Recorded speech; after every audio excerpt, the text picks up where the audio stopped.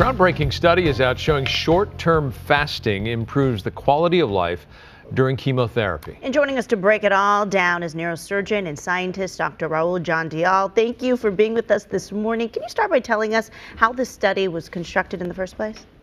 It's a fascinating study coming out of Europe from Germany, and I think people who have been on chemotherapy, have loved ones who have taken chemotherapy, or as a provider, I know that massive fatigue is quite a challenge for them, and chemotherapy is given every few weeks over a long period of time.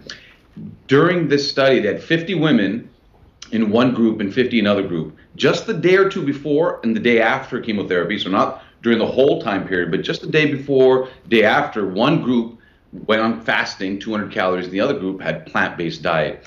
And then nurses followed them through months and into years, and it was found that they had a lot less fatigue if they were in the fasting group.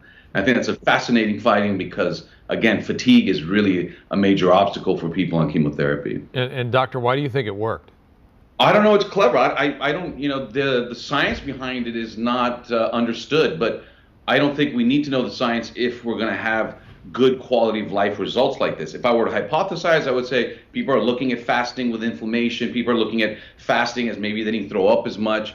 But the fact that it worked, I think, is a nice add-on category that doesn't the risk of having another pill or another treatment in lieu of that.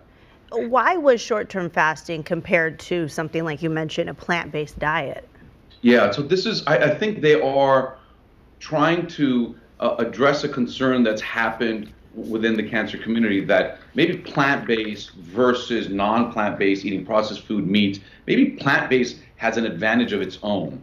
So the fact that they chose fasting versus plant-based, they went head-to-head with the current best diet suggested to people with cancer therapy, which is not eating processed foods, not eating red meat.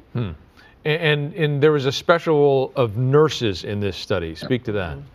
Yeah, first of all, we got to recognize and appreciate them. The massive process of a cancer journey, a lot of it is done by nurses. And these studies, when you ask them about fatigue and you document that, you add that onto the scientific literature, nurses are doing a large bulk of that sort of science. And it often goes unrecognized that it's not just the scientists and doctors looking at forward-thinking research, but it's the nursing community within our cancer community.